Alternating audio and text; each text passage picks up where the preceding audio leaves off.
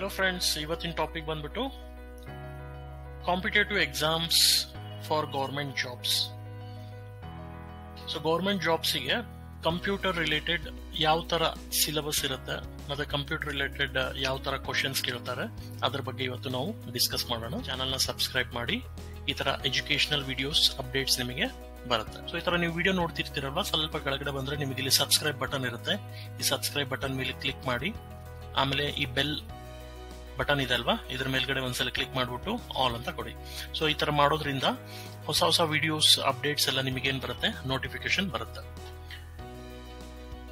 So ಈ ಟಾಪಿಕ್ಗೆ ನಾವು computer awareness ಅಂತಾನು ಹೇಳ್ಬೋದು, ಇಲ್ಲಾಂದ್ರೆ ಕಂಪ್ಯೂಟರ್ ಫಂಡಮೆಂಟಲ್ಸ್ ಆದ್ರೂ ಹೇಳ್ಬೋದು. ಸೊ ಇಲ್ಲಾಂದ್ರೆ best computer course for government jobs, ಈ ತರ ಎಲ್ಲ ನಾವು ಹೇಳ್ಬೋದು.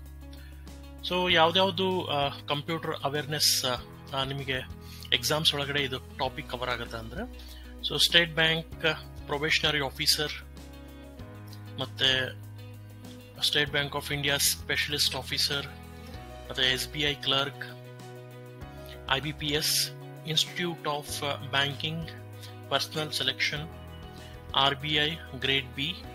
RBI ಅಂದ್ರೆ ನಿಮಗೆ ಗೊತ್ತಿರಬೇಕು, ರಿಸರ್ವ್ ಬ್ಯಾಂಕ್ ಆಫ್ ಇಂಡಿಯಾ. ಆಮೇಲೆ SSC ಸ್ಟಾಫ್ ಸೆಲೆಕ್ಷನ್ ಕಮಿಷನ್, ಅದಾದ್ಮೇಲೆ FDA first division assistant, SDA second division assistant, ಆಮೇಲೆ CGL combined graduate level examination, CHSL combined higher secondary level examination, UPSC union public service commission, RRB railway recruitment board. So ಇದಕ್ಕೆಲ್ಲ ಇದು helpful ಆಗುತ್ತೆ ನಿಮಗೆ computer awareness questions. ಇದರಲ್ಲಿ ತುಂಬಾ models ಬರುತ್ತೆ, ನಾವು model 1 model 2 ಈ ತರ ಎಲ್ಲ ನಾವು ನೋಡ್ತಾ ಹೋಗೋಣ ಅಂತ. So first question, so which of the following is characteristics of computer. So computer characteristics ಯಾವ್ದು? ಸೊ ಇದರಲ್ಲಿ ಏನಿದೆ, ಆನ್ಸರ್ ಆಲ್ ದ ಅಬೋವ್ ಇದೆ. ಸೊ ಏನೇನಂದ್ರೆ ಡಿಲಿಜೆನ್ಸ್, ವರ್ಸಾಟಿಲಿಟಿ ಮತ್ತೆ ರಿಲಯಬಿಲಿಟಿ ಅಂತ ಹೇಳ್ತೀವಿ ನಾವು. ಡಿಲಿಜೆನ್ಸ್ ಅಂದ್ರೆ ಕಂಪ್ಯೂಟರ್ ಯಾವಾಗ್ಲೂ ಶ್ರದ್ಧೆಯಿಂದ ಕೆಲಸ ಮಾಡುತ್ತೆ, ಮತ್ತೆ ಬಹುಮುಖತೆ ಅಂದ್ರೆ ಇದಕ್ಕೆ ಮಲ್ಟಿ ಟಾಸ್ಕಿಂಗ್ ಅಂತ ಹೇಳ್ತೀವಿ ನಾವು. ಸೊ ನಿಯತ್ತು ಅನ್ನೋದಕ್ಕಿಂತ ನಾವು ಅಕ್ಯುರೇಟ್ ಆಗಿ ಕರೆಕ್ಟ್ ಆಗಿ ಕೆಲಸ ಮಾಡುತ್ತೆ. ಓಕೆ, ಇದಕ್ಕಂದ್ರೆ ಇದು ಬಂದ್ಬಿಟ್ಟು ಒಂದು ಎಲೆಕ್ಟ್ರಾನಿಕ್ ಡಿವೈಸ್, ಎಲೆಕ್ಟ್ರಾನಿಕ್ ಮಷೀನ್ ಅಂತ ಹೇಳ್ತೀವಲ್ವಾ. ನಾವು ಯಾವ ತರ ಕರೆಕ್ಟ್ ಆಗಿ ಕ್ವಶನ್ ಕೊಟ್ರೆ ಅದು ಕರೆಕ್ಟ್ ಆಗಿ ಆನ್ಸರ್ ಕೊಡುತ್ತೆ. ಸೊ ಎರಡನೇ ಕ್ವಶನ್ ಬಂದ್ಬಿಟ್ಟು faulty inputs leads to faulty results, it is known as GIGO. ಇದು ಒಂದು ಟರ್ಮಿನಾಲಜಿ. ಸೊ ಇದಕ್ಕೆ ನಾವು ಏನ್ ಹೇಳ್ತೀವಿ ಅಂದ್ರೆ ಗಾರ್ಬೇಜ್ ಇನ್ ಗಾರ್ಬೇಜ್ ಔಟ್. ಸೊ ಇದ್ರ ಮೀನಿಂಗ್ ಏನಂದ್ರೆ, ಕಂಪ್ಯೂಟರ್ಗೆ ನಾವು ಯಾವುದೇ ಕ್ವಶನ್ಸ್ ಕೊಡ್ತೀವಲ್ವಾ, ಸೊ ಅದು ತಪ್ಪಾಗಿ ಕೊಟ್ರೆ ನಮಗೆ ಆನ್ಸರ್ನು ಏನ್ ಬರುತ್ತೆ, ತಪ್ಪಾಗೆ ಬರುತ್ತೆ. ಸೊ ಅದಕ್ಕೆ ನಾವು GIGO ಅಂತ ಹೇಳ್ತೀವಿ. ಸೊ ಇದಕ್ಕೆ ಎಕ್ಸ್ಪ್ಲನೇಷನ್ ನೀವು ನೋಡ್ಬೋದು, the quality of output is determined by the quality of input. So ಅದೇ ತರ ನಾವು ಯಾವ ತರ ನಾವು ಕ್ವಶನ್ ಹಾಕ್ತಿವಿ, ಅದಕ್ಕೆ ಇನ್ಪುಟ್ ಹಾಕ್ತಿವಿ, ಅದೇ ತರ ಏನ್ ಬರುತ್ತೆ, ಆನ್ಸರ್ ಬರುತ್ತೆ. ಓಕೆ, ಸೊ ಮೂರನೇದು question, the capacity to perform multiple task simultaneously is termed as ವರ್ಸಟಾಲಿಟಿ. So ಬಹುಮುಖತೆ ಅಥವಾ ನಾವು ಮಲ್ಟಿ ಟಾಸ್ಕಿಂಗ್ ಅಂತ ಹೇಳ್ಬೋದು. GIGO ಸ್ಟ್ಯಾಂಡ್ಸ್ ಫಾರ್, ಸೊ ಮೇಲ್ಗಡೆ ನಿಮಗೆ ಒಂದು ಕ್ವಶನ್ ಇದು ಬಂದಿತ್ತು. ಸೊ ಗಾರ್ಬೇಜ್ ಇನ್ ಗಾರ್ಬೇಜ್ ಔಟ್. ಸೊ ಗಾರ್ಬೇಜ್ ಗೆ ಕನ್ನಡದಲ್ಲಿ ನಾವು ಇದು ಹೇಳ್ತೀವಿ, ಏನಂದ್ರೆ ಕಸ, ವೇಸ್ಟ್ ಪ್ರಾಡಕ್ಟ್, ಕಸ, ಸರಿನಾ? ಆಮೇಲೆ ಐದನೇ question, A computer dos not suffer from tiredness and lack of concentration. So ಕಂಪ್ಯೂಟರ್ಗೆ ದಣಿವು ಆಗಲ್ಲ, ಮತ್ತೆ ಕಾನ್ಸಂಟ್ರೇಷನ್ ಇಲ್ಲದೆ ಇರೋ ಹಾಗೆ ಈ ತರ ಆಗಲ್ಲ. ಸೊ ಇದಕ್ಕೆ ಪರ್ಟಿಕ್ಯುಲರ್ ವರ್ಡ್ ಏನಂದ್ರೆ ಡಿಲಿಜೆನ್ಸ್, ಅಂದ್ರೆ ಶ್ರದ್ಧೆಯಿಂದ ಕೆಲಸ ಮಾಡುತ್ತೆ ಅಂತ ಕಂಪ್ಯೂಟರ್. ಸೊ ಕಂಪ್ಯೂಟರ್ದ ಮೇನ್ ಒಂದೇ ಒಂದು ಪ್ರಾಬ್ಲಮ್ ಯಾವ ತರ ಇರುತ್ತೆ ಅಂದ್ರೆ, ಸೊ ಅದಕ್ಕೆ ಕರೆಕ್ಟ್ ಆಗಿ ವೆಂಟಿಲೇಷನ್ ಇರಬೇಕು, ಅಂದ್ರೆ ಚೆನ್ನಾಗಿ ಗಾಳಿ ಆಡ್ತಾ ಇರಬೇಕು. ಸೊ ಓವರ್ ಹೀಟಿಂಗ್ ಆತರ ಏನಾದ್ರೂ ಇತ್ತಂದ್ರೆ ಸ್ಟಕ್ ಆಗುತ್ತೆ. ಸೊ ಅದರಿಂದ ನಾವು ಕಂಪ್ಯೂಟರ್ನ ಕರೆಕ್ಟ್ ವೆಂಟಿಲೇಷನ್ ಎಲ್ಲಿ ಬರುತ್ತಾ ಇರುತ್ತಲ್ವಾ ಆ ಪ್ಲೇಸ್ ಅಲ್ಲಿ ಇಡಬೇಕು. ಸೊ ಆರನೇ question, first generation of computer used for circuitry and dash for memory ಅಂತ ಇದೆ. So first generation of computers used vacuum tubes for circuitry and magnetic drums for memory.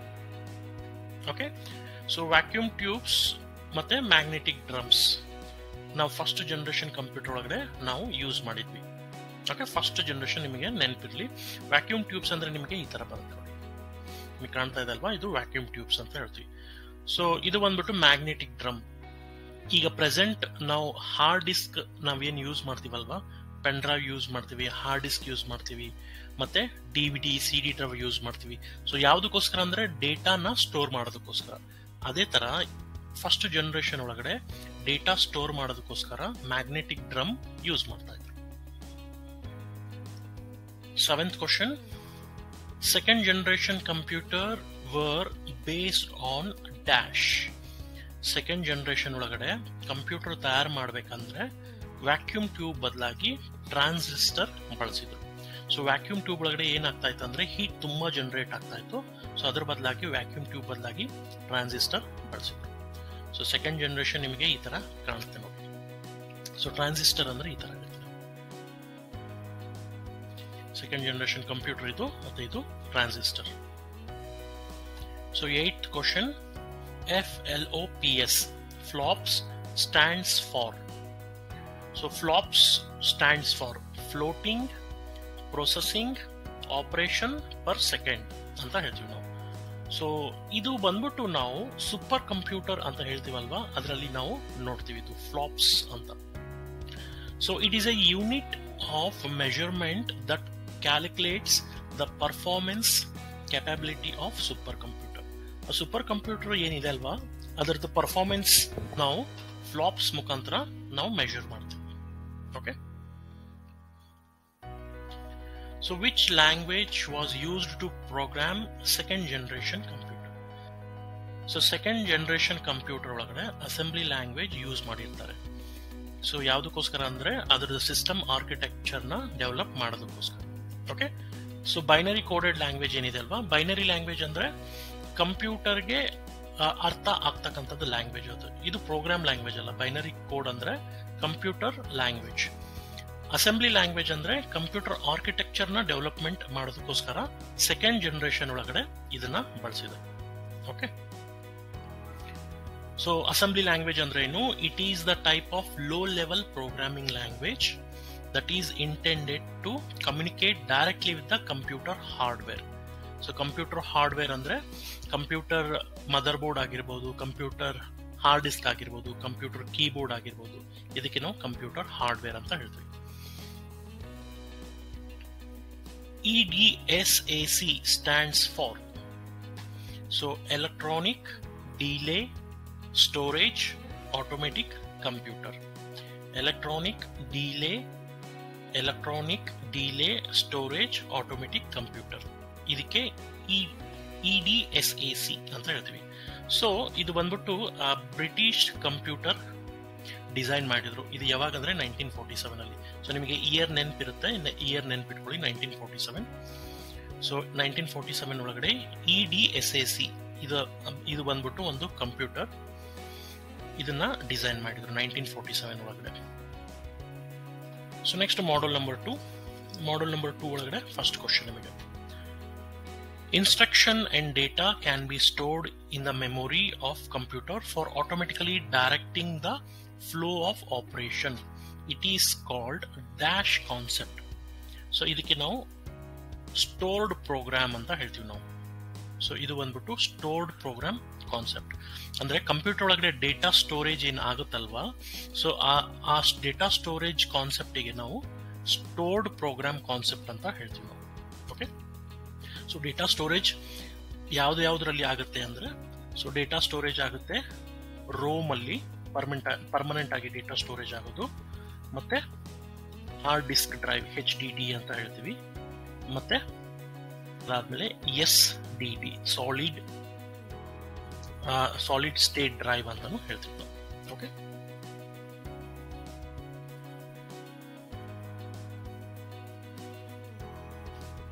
ಇದು ಸ್ಟೋರ್ಡ್ ಪ್ರೋಗ್ರಾಮ್ ಅನ್ನೋದು ENIAC electronic numerical integrator and computer ಇದರೊಳಗಡೆ ಬಳಸ್ತಾರೆ, ಮತ್ತೆ telecommunication field ಒಳಗಡೆ ಬಳಸ್ತಾರೆ ಇದು. Okay, stored program. ಎರಡನೇ ಕ್ವಶನ್ ಬಂದ್ಬಿಟ್ಟು stored program concept was developed by, ಇದನ್ನ ಯಾರು ಡೆವಲಪ್ ಮಾಡಿದ್ರು? ಸೊ ಇದನ್ನ ಬಂದ್ಬಿಟ್ಟು ವೋನ್ ನ್ಯೂಮ್ಯಾನ್. ಸೊ ಇವರು ಇದನ್ನ ಸ್ಟೋರ್ಡ್ ಪ್ರೋಗ್ರಾಮ್ ಅನ್ನೋದು ಕಾನ್ಸೆಪ್ಟ್ ಅನ್ನ ಡೆವಲಪ್ ಮಾಡಿದ್ರು. ಸೊ ಇವ್ರು ಯಾರಂದ್ರೆ ಅಮೆರಿಕನ್ ಕಂಪ್ಯೂಟರ್ ಸೈಂಟಿಸ್ಟ್. ಇವರು ವೋನ್ ನ್ಯೂಮ್ಯಾನ್ ಅನ್ನೋರು ಅಮೆರಿಕನ್ ಕಂಪ್ಯೂಟರ್ ಸೈಂಟಿಸ್ಟ್ ಮತ್ತೆ ಮ್ಯಾಥಮೆಟಿಷಿಯನ್. ಸೊ ಇವರು ಇದನ್ನ ಸ್ಟೋರ್ಡ್ ಪ್ರೋಗ್ರಾಮ್ ಅನ್ನೋದನ್ನ ಇನ್ವೆನ್ಷನ್ ಮಾಡಿದ್ರು. So question number 3, electronic discrete variable automatic computer EDVAC was designed on dash concept, stored program concept. Okay, EDVAC was one of the earliest electronic computers.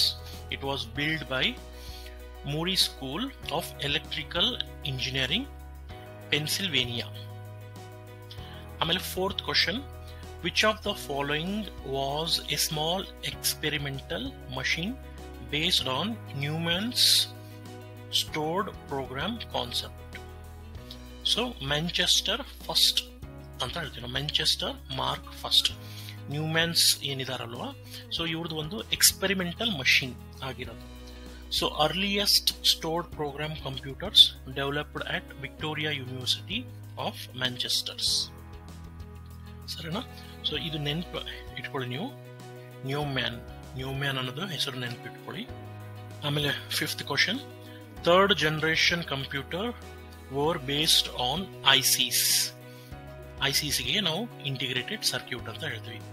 So ನಿಮಗೆ ನೆನಪಿರ್ಲಿ, first generation ಕಂಪ್ಯೂಟರ್ಗೆ vacuum tube, second generation ಕಂಪ್ಯೂಟರ್ಗೆ transistor, ಆಮೇಲೆ third generation ಕಂಪ್ಯೂಟರ್ಗೆ IC ಅಂದ್ರೆ integrated circuit ಅಂತ ಹೇಳ್ತೀವಿ. So ಇದು ನೋಡಿ, ಥರ್ಡ್ ಜನರೇಷನ್ ಆಫ್ ಕಂಪ್ಯೂಟರ್ ನಿಮಗೆ ಈ ತರ ಕಾಣುತ್ತೆ, ಇಂಟಿಗ್ರೇಟೆಡ್ ಸರ್ಕ್ಯೂಟ್ ನಿಮಗೆ ಈ ತರ ಕಾಣುತ್ತೆ.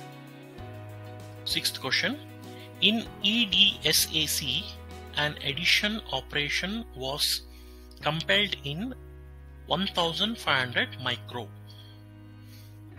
The electronic delay storage automatic calculator was an early British computer. Okay, so British computer ಒಳಗಡೆ ಒಂದು ಕ್ಯಾಲ್ಕುಲೇಟರ್ನ ಇನ್ವೆನ್ಷನ್ ಮಾಡಿದ್ರು. ಆ ಕ್ಯಾಲ್ಕುಲೇಟರ್ ಏನ್ ಮಾಡುತ್ತಂದ್ರೆ, ಸೊ ಯಾವ್ದಾದ್ರು ನೀವು ಎಡಿಷನ್ ಅಥವಾ ಏನಾದ್ರು ಒಂದು ಪ್ರೋಗ್ರಾಮ್ ಕೊಟ್ಟಿರ್ತೀರಲ್ವಾ, ಸೊ ಇದು 1500 ಮೈಕ್ರಾನ್ ಟೈಮ್ ಒಳಗಡೆ, ಇದು ಮೈಕ್ರಾನ್ ಸೆಕೆಂಡ್ಸ್ ಒಳಗಡೆ ನಿಮ್ಗೆ ಏನಾಗುತ್ತೆ ಉತ್ತರವನ್ನು ಕೊಡುತ್ತೆ.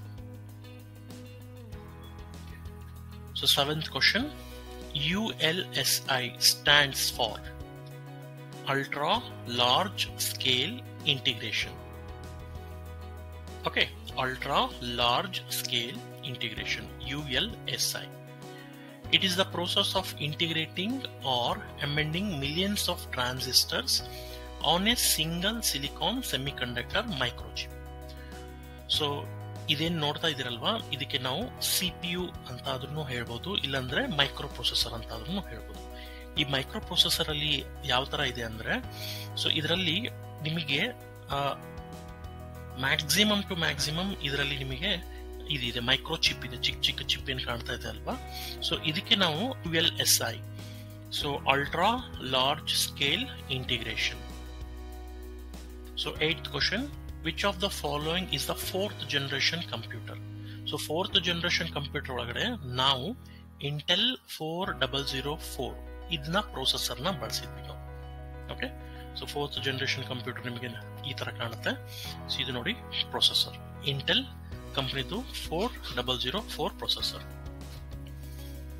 ಸೊ ಈಗೆಲ್ಲ ನೀವು ನೋಡ್ಬೋದು ಲೇಟೆಸ್ಟ್ ಆಗಿ ಪ್ರೊಸೆಸರ್ ಏನ್ ಬಂದಿದೆ ಅಲ್ವಾ, ಸೊ i3 ಪ್ರೊಸೆಸರ್ ಇದೆ, Intel i3 processor, Intel i7 processor ಇದೆ, ಇಂಟೆಲ್ i5 ಪ್ರೊಸೆಸರ್. ಸೊ ಆ ಟೈಮಲ್ಲಿ ಇಂಟೆಲ್ 4004 ಪ್ರೊಸೆಸರ್ ಇತ್ತು. ಇದು fourth generation of computer.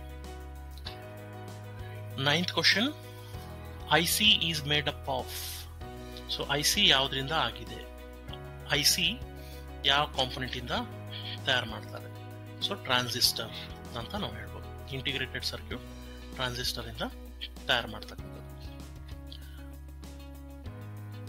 So 10th, the father of modern computer. So modern computer father alone Turing. Father of modern computer ಯಾರು? Alone Turing. ನೋಡಿ ಇವ್ರು ಈ ತರ ಕಾಣ್ತಾರೆ. So who is the father of computer ಅಂದ್ರೆ Charles Babbage ಅಂತ ಹೇಳ್ಬೇಕು ನಾವು. So who is the father of modern computer ಅಂದ್ರೆ alone Turing. Okay, so next ಬಂದ್ಬಿಟ್ಟು ಮಾಡೆಲ್ 3.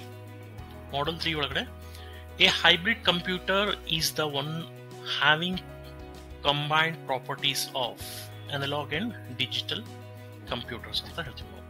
ಸೊ ಹೈಬ್ರಿಡ್ ಕಂಪ್ಯೂಟರ್ ಅಂದ್ರೆ ನಿಮಗೆ ನೆನಪಿರ್ಲಿ ಅನಲಾಗ್ ಮತ್ತೆ digital computer. So analog computer ನೀವು ಇಲ್ಲಿ ನೋಡಬಹುದು, ಇದರಲ್ಲಿ ವೇರಿಯೇಷನ್ ಆಗುತ್ತೆ ತುಂಬಾ. ನಿಮಗೆ ಅನಲಾಗ್ ಕಂಪ್ಯೂಟರ್ ಒಳಗಡೆ ನಮಗೆ ಕರೆಕ್ಟ್ ಆನ್ಸರ್ಸ್ ಬರಲ್ಲ. ಸೊ ಡಿಜಿಟಲ್ ಕಂಪ್ಯೂಟರ್ ಒಳಗಡೆ ಯಾವ ತರ ಅಂದ್ರೆ ನಿಮಗೆ ಅಕ್ಯುರೇಟ್ ಆನ್ಸರ್ಸ್ ಬರುತ್ತೆ. ಓಕೆ, ಸೊ ನಿಮಗೆ ರಫ್ ಎಸ್ಟಿಮೇಷನ್ ಕೊಡಲ್ಲ, ಎಕ್ಸಾಕ್ಟ್ ಆಗಿ ನಿಮಗೆ ಆನ್ಸರ್ಸ್ ಕೊಡುತ್ತೆ. ಸರಿನಾ? ಇದಕ್ಕೆ ನಾವು ಏನ್ ಹೇಳ್ತೀವಿ ಅಂದ್ರೆ ಹೈಬ್ರಿಡ್ ಕಂಪ್ಯೂಟರ್ ಏನಿದೆ ಅಲ್ವಾ, ಕಾಂಬಿನೇಷನ್ ಅನಲಾಗ್ ಮತ್ತೆ ಡಿಜಿಟಲ್ ಕಾಂಬಿನೇಷನ್. ಸೊ ಎರಡು ಮಿಕ್ಸ್ ಆಗಿರುತ್ತೆ. So second question, which of the following uses A hand held operating system? ಇದನ್ನ ವರ್ಡ್ ನೆನ್ಪಿಟ್ಕೊಳ್ರಿ, ಹ್ಯಾಂಡ್ ಹೆಲ್ಡ್ ಅಂದ್ರೆ ನಾವು ಕ್ಯಾರಿ ಮಾಡ್ತಕ್ಕಂಥದ್ದು. So which of the following uses A hand held operating system? So hand ಹೆಲ್ಡ್ಗೆ ನಾವು use ಮಾಡ್ತಕ್ಕಂಥದ್ದು ಯಾವುದಂದ್ರೆ PDA ಅಂತ ಹೇಳ್ತೀವಿ. Okay, hand held ಅಂದ್ರೆ ನಮ್ಮ ಮೊಬೈಲ್ ಫೋನ್ ಅಥವಾ ನಮ್ಮ ಟ್ಯಾಬ್ಲೆಟ್ ಫೋನ್, ಸೊ ಕೈಯಲ್ಲಿ ಕ್ಯಾರಿ ಮಾಡ್ತೀವಲ್ವಾ, ಸೊ ಅದರಲ್ಲಿ ಬರ್ತಕ್ಕಂಥದ್ದು ಸಾಫ್ಟ್ವೇರ್ ಅಂತ ಹೇಳ್ತೀವಿ ನಾವು. ಸೊ PDA ಅಂದ್ರೆ personal digital assistance, present in all hand held devices like smart phone and tablet phone. Okay, so third question, a dash terminal can display images as well as text. So ಇದಕ್ಕೆ ನಾವು graphical terminal ಅಂತ ಹೇಳ್ತೀವಿ. So ಈಗ ನೀವು ಏನ್ ನೋಡ್ತಾ ಇದ್ದೀರಲ್ವಾ, screen ಮೇಲ್ಗಡೆ ನೀವು ನೋಡ್ತಾ ಇದ್ದೀರಲ್ವಾ, ಇದರಲ್ಲಿ ಏನ್ ಬರ್ತಾ ಇದೆ ಅಂದ್ರೆ ನಿಮಗೆ ಟೆಕ್ಸ್ಟ್ ಕಾಣ್ತಾ ಇದೆ ಮತ್ತೆ ಇಮೇಜಸ್ ಕಾಣ್ತಾ ಇದೆ. ಇಲ್ಲಿ ಮೇಲ್ಗಡೆ ನೋಡಬಹುದು, ಇದೇನು ಇಮೇಜಸ್ ಇದೆ, ಇದು ಇಮೇಜಸ್ ಇದೆ ವಿತ್ ಟೆಕ್ಸ್ಟ್ ಇದೆ. ಇದೆರಡು ಮಿಕ್ಸ್ಚರ್ ಆಫ್ ಇಮೇಜಸ್ ಅಂಡ್ ಟೆಕ್ಸ್ಟಿಗೆ ನಾವೇನ್ ಹೇಳ್ತೀವಿ ಅಂದ್ರೆ ಗ್ರಾಫಿಕ್ಸ್ ಅಥವಾ ಗ್ರಾಫಿಕಲ್ ಅಂತ ಹೇಳ್ತೀವಿ. ಓಕೆ, ಓನ್ಲಿ ನಿಮಗೆ ಟೆಕ್ಸ್ಟ್ ಆದ್ರೆ ಕಮಾಂಡ್ ಲೈನ್ ಇಂಟರ್ಫೇಸ್ ಒಳಗಡೆ ನೀವು ನೋಡ್ತೀರಾ. Command line interface in question ನಿಮಗೆ ಈ ತರ ಟ್ವಿಸ್ಟ್ ಮಾಡಿ ಕೇಳಬಹುದು, A dash terminal can display only text ಅಂದ್ರೆ ಸವಾಗಿ ನಾವು CLI ಅಂತ ಬರುತ್ತೆ, ಕಮಾಂಡ್ ಲೈನ್ ಇಂಟರ್ಫೇಸ್ ಅಂತ ಹೇಳ್ತೀವಿ. ಓಕೆ, ಸೊ ಇದರಲ್ಲಿ ಏನ್ ಕೇಳಿದರೆ, A dash terminal can display images as well as text. So image ಮತ್ತು ಟೆಕ್ಸ್ಟ್ ಎರಡು ಇದೆ ಅಂದ್ರೆ ಗ್ರಾಫಿಕಲ್ ಇಂಟರ್ಫೇಸ್ ಅಂತ ಹೇಳ್ಬೋದು. ಸೊ ನೆಕ್ಸ್ಟ್ ಫೋರ್ತ್ ಕ್ವಶನ್ ಇದೆ, the word length of micro computers lies in the range between. Micro computer ಏನಿದೆ ಅಲ್ವಾ, ಯಾವ ರೇಂಜ್ ಅಲ್ಲಿ ಇರುತ್ತೆ ಅಂದ್ರೆ 8 and 32 ಬಿಟ್ಸ್ ಅಂತ ಹೇಳ್ತೀವಿ ನಾವು. 8 and 32 ಬಿಟ್ಸ್, 8 ಬಿಟ್ ಇರುತ್ತೆ, 8 ಬಿಟ್ ಇಂದ 32 ಬಿಟ್ ವರೆಗೆ ಇರುತ್ತೆ ಅಂತ ಮೈಕ್ರೋ ಕಂಪ್ಯೂಟರ್. ಈಗ ಪ್ರೆಸೆಂಟ್ ನನ್ನ ಸಿಸ್ಟಮ್ ಏನಿದೆ ಅಲ್ವಾ, ಇದು ಎಷ್ಟು ಬಿಟ್ ಇದೆ ನಾವು ನೋಡ್ಬೇಕಂದ್ರೆ, ಸೊ ನೀವೇನ್ ಮಾಡಿ, ಸೊ ದಿಸ್ PC ಅಂತ ಇದೆ ಅಲ್ವಾ, ಇದನ್ನ ರೈಟ್ ಕ್ಲಿಕ್ ಮಾಡಿ ಮತ್ತೆ ಪ್ರಾಪರ್ಟೀಸಿಗೆ ಹೋಗಿ. ಪ್ರಾಪರ್ಟೀಸಿಗೆ ಹೋದ ತಕ್ಷಣ ನಿಮಗೆ ಇಲ್ಲಿ ಕೆಳಗಡೆ ಕಾಣುತ್ತೆ ನೋಡಿ,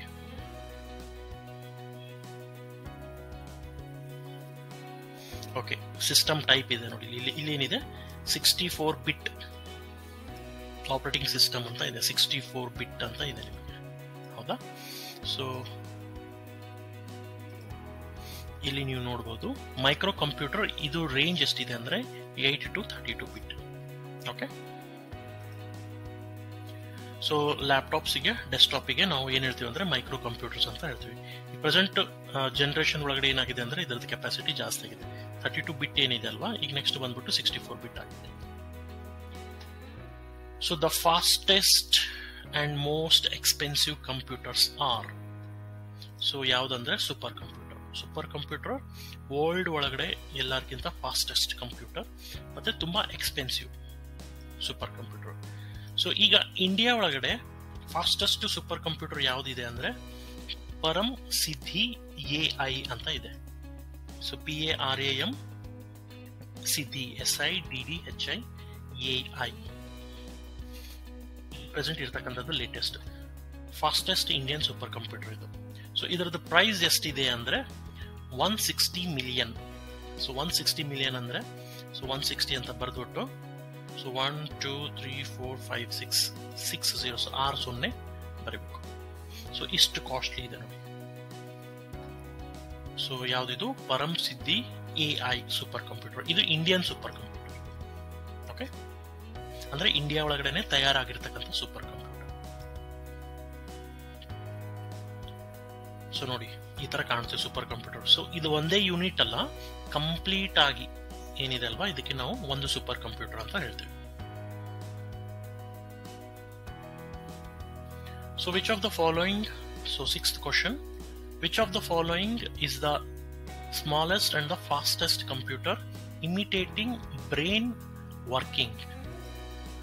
ಸೊ ಇದರಲ್ಲಿ ಸ್ಮಾಲೆಸ್ಟ್ ಅಂಡ್ ಫಾಸ್ಟೆಸ್ಟ್ ಕಂಪ್ಯೂಟರ್ ಅಂದ್ರೆ ಕ್ವಾಂಟಮ್ ಕಂಪ್ಯೂಟರ್ ಅಂತ ಹೇಳ್ತೀವಿ. ಸೊ ಸೂಪರ್ ಕಂಪ್ಯೂಟರ್ ಸ್ಮಾಲೆಸ್ಟ್ ಇರಲ್ಲ, ಅದೇನಿರುತ್ತೆ ಅಂದ್ರೆ ಸೈಜ್ ಅಲ್ಲಿ ತುಂಬಾ ದೊಡ್ಡದಾಗಿರುತ್ತೆ. ಸೊ ಚಿಕ್ಕದಾಗಿ ಇರತಕ್ಕಂತ ಸ್ಮಾಲೆಸ್ಟ್ ಅಂಡ್ ಫಾಸ್ಟೆಸ್ಟ್ ಕಂಪ್ಯೂಟರ್ಗೆ ನಾವು ಕ್ವಾಂಟಮ್ ಕಂಪ್ಯೂಟರ್ ಅಂತ ಹೇಳ್ತೀವಿ. ಇದು ಕ್ವಾಂಟಮ್ ಕಂಪ್ಯೂಟರ್ ಏನಿದೆ ಅಲ್ವಾ, ಇದು ಒಂದು ರೆವಲ್ಯೂಷನ್ ಅಂತ ಹೇಳ್ಬೋದು ನಾವು.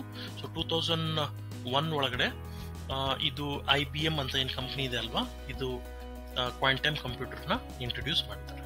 Okay, smallest and fastest computer imitating brain working. So ಇದು ಕ್ವಾಂಟಮ್ ಕಂಪ್ಯೂಟರ್ ಅಂತ ಹೇಳ್ಬೋದು. ಇದು ಕ್ವಾಂಟಮ್ ಕಂಪ್ಯೂಟರ್ ನಮಗೆ ಎಲ್ಲೆಲ್ಲಿ ಯೂಸ್ ಆಗುತ್ತೆ ಅಂದ್ರೆ, ಸೊ ಕೆಲವು ಮೈಕ್ರೋ ಲೆವೆಲ್ ಕ್ಯಾಲ್ಕುಲೇಷನ್ ಒಳಗಡೆ ಕೆಲವು ಡಿವೈಸಸ್ ಎಲ್ಲ ನಾವು ತಯಾರು ಮಾಡ್ತೀವಿ.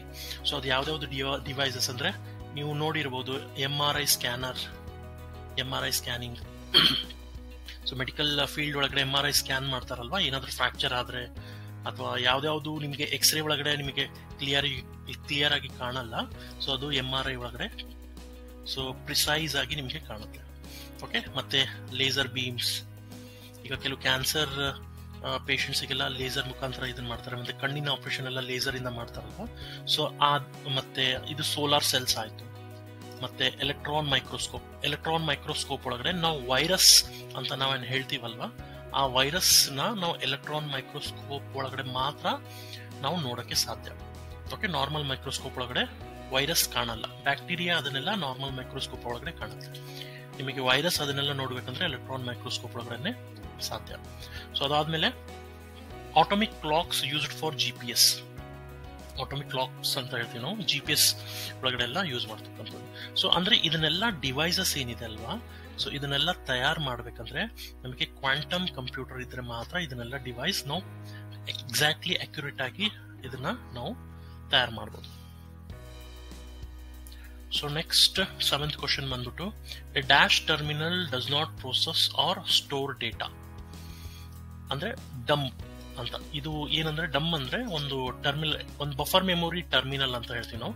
ಇದರಲ್ಲಿ ಡೇಟಾನು ಸ್ಟೋರ್ ಆಗಲ್ಲ ಮತ್ತೆ ಏನ್ ಪ್ರೊಸೆಸ್ನು ಆಗಲ್ಲ. ಇದಕ್ಕೆ ನಾವು ಡಂಪ್ ಟರ್ಮಿನಲ್ ಅಂತ ಹೇಳ್ತೀವಿ.